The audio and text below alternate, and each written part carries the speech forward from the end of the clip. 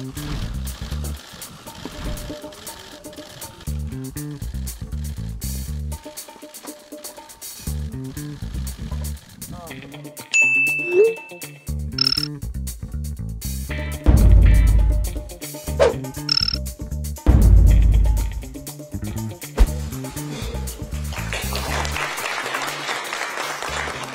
then yesterday I was just thinking, hey, I'm here.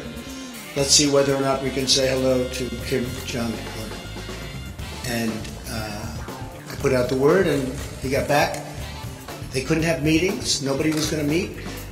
President Obama wanted to meet and Chairman Kim would not meet him. And for some reason we have a certain chemistry or whatever. Now let's see what happens. We have a long way to go.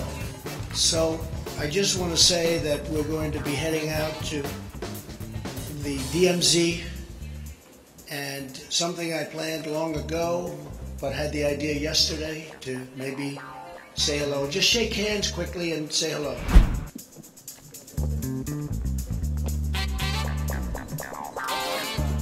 You said it used to be very dangerous, very, very dangerous.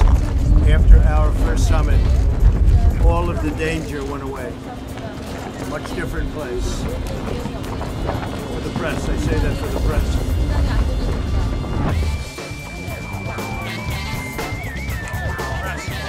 And I want to thank Chairman Kim for something else. When I put out the social media notification, if he didn't show up, the press was going to make me look very bad. So you made us both look good, and I appreciate it. But we've developed a great relationship.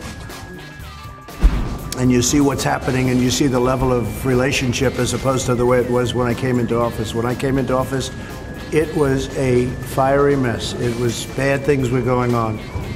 And I was telling Chairman Kim that actually, to me, Hanoi was a great success. The press reported it the opposite. I think we're on a very good path. We're on a very good path. This was a terrific day.